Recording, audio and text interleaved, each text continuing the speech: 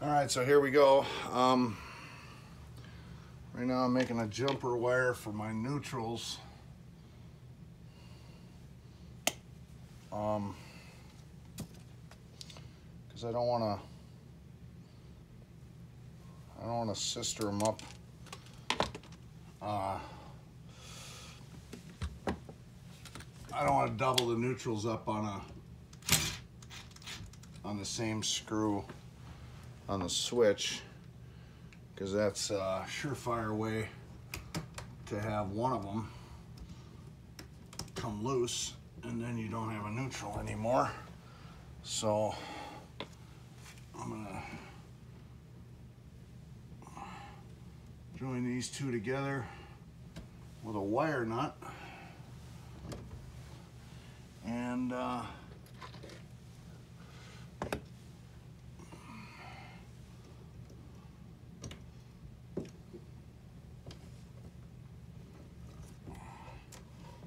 these three, I should say, with a wire nut, and then come to the switch.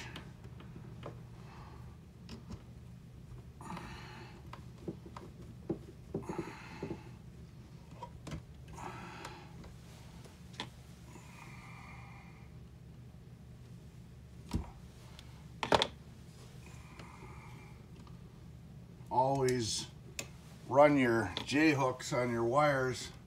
I don't use those push-in tabs or push-in slots on the back of a switch. You'll see a bunch of holes on the back of a receptacle or a switch. I don't use those.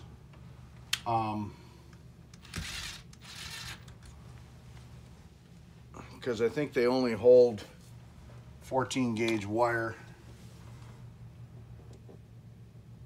You try to stick a 12 gauge in there and it won't go. But you always put your when you put your J bend in the wire, you always put it in the direction of the rotation of the screw. That way, when it and I always pinch them. That way, when you're tightening the screw, you're actually helping to keep the wire on the screw. Just in case you guys didn't know this.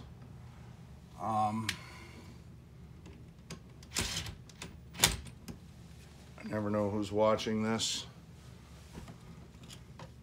So now I'm going to do the same thing with the ground. I'm going to put a pigtail on it.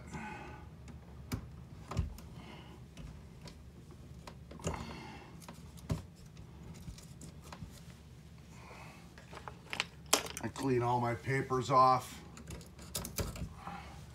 just because I like a nice tidy box. That can be interpreted in more ways than one.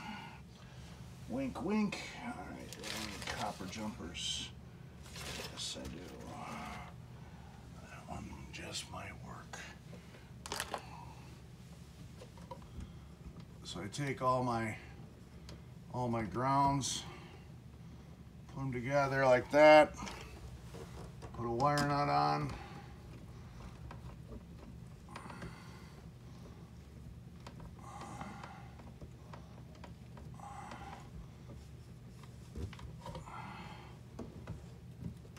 Bring the little pigtail out like that.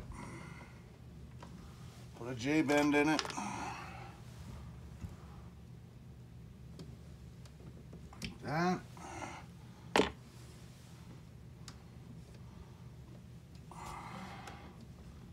Put it on a ground screw in direction of the, let's see, it's tightening this way.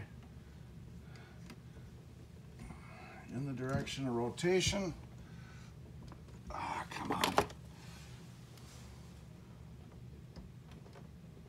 Oh, I think it's too much.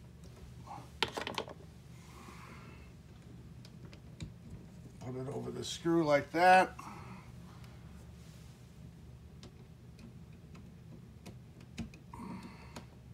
Pinch the wire shut. And then run the screw home. There, that switch is now wired.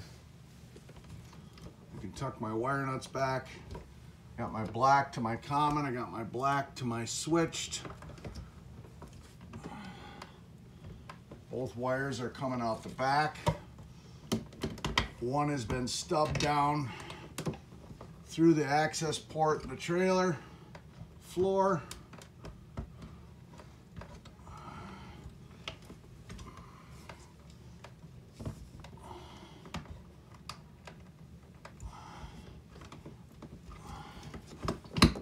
Sometimes it's a bitch to get these things in there. You got all these wire nuts in the way.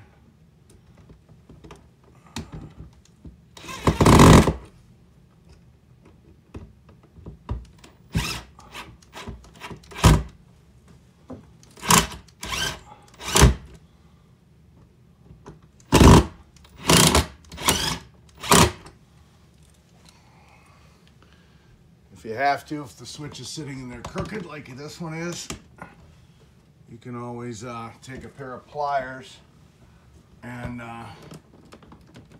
twist it a little bit so that it's good to go. So now this switch is now complete. I got power coming from the breaker to the switch, out of the breaker down to the whip through the floor. Now I can work on the this heavy gauge wire is going to be for the heat tapes. So we'll start that next.